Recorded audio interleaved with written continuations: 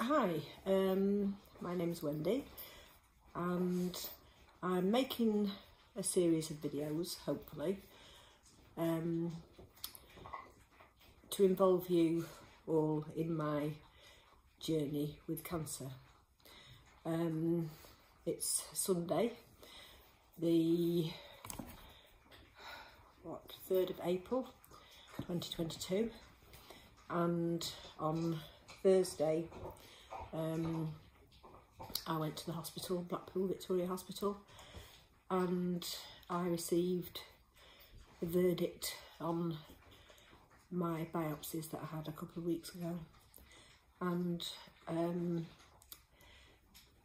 at first I went to the doctors because I had a persistent cough that wasn't COVID, and my breathing became increasingly more of a struggle.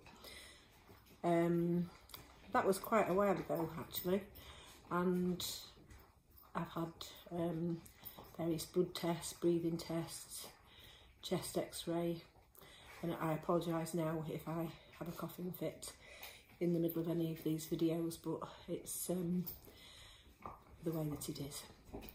And initially I was told that I had pulmonary fibrosis, idiopathic pulmonary fibrosis, which was quite a scare, as that's a terminal illness with not a cure. That was then sort of retracted, and at the moment it looks like it's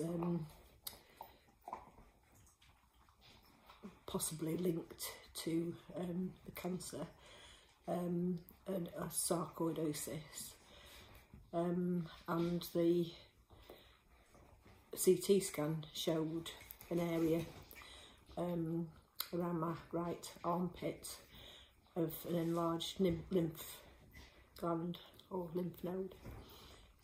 So that was investigated, and that's where the biopsies were taken from.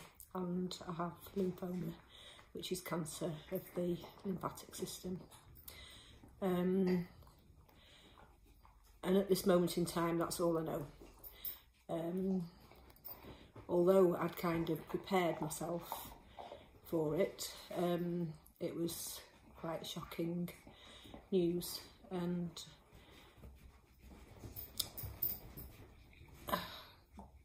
you know, it's been a couple of days. I've spoken to lots of friends and family and seen lots of people and had long chats with people, and it's a variety of mixed emotions at the moment.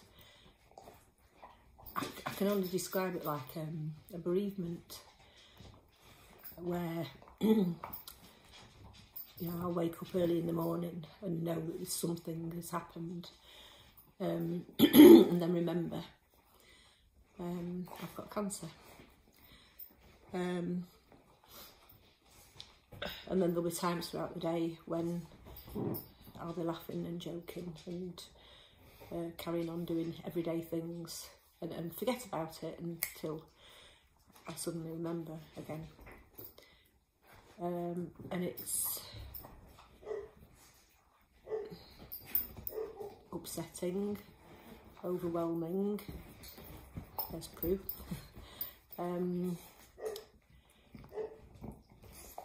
frightening, lots and lots of different emotions. I haven't really sobbed. I've sort of teared up a couple of times. That's only when other people have teared up in front of me. And initially it was hard to get it out on the phone to tell people, but now I've sort of got quite calm about talking about it, and there's nothing I can do about it to make it go away. I've got it, so the best thing to do is to be positive and to find out as much as I can. and I have looked on the internet a little bit, but there are questions that need answering by the doctors before I look at much more on the internet, because I don't know what type of lymphoma it is yet. So I'm apparently having an emergency referral to haematology, because I did go to the breast clinic, because they thought it was something connected to breast tissue, I'm assuming, and it wasn't the mass that showed up on the CT scan. I have to say that the breast unit at the Vic were absolutely marvellous, very calm, caring staff, and that's Enya putting her teeth in. Shh, come here. And come here. Come here. She looks like the dog off Fraggle Rock. Yeah.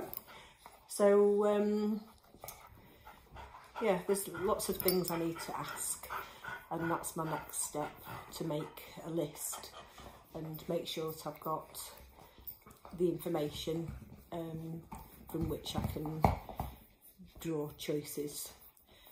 I'm pretty sure from what the doctor said at the breast clinic that I'm going to need chemotherapy and radiotherapy, so I need to know how I'm going to prepare for that.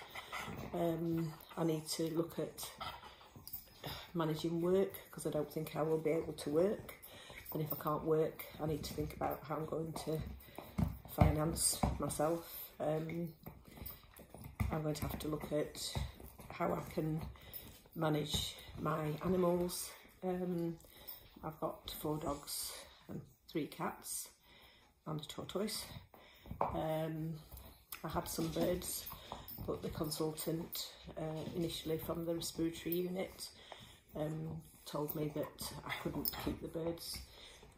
So unfortunately, although I loved them and loved watching them, the birds have gone to a family member and they're doing really well, and I can go and see them if I want to.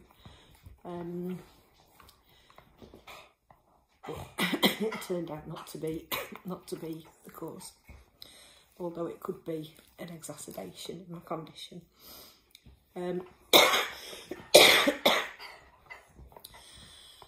So that's my introduction.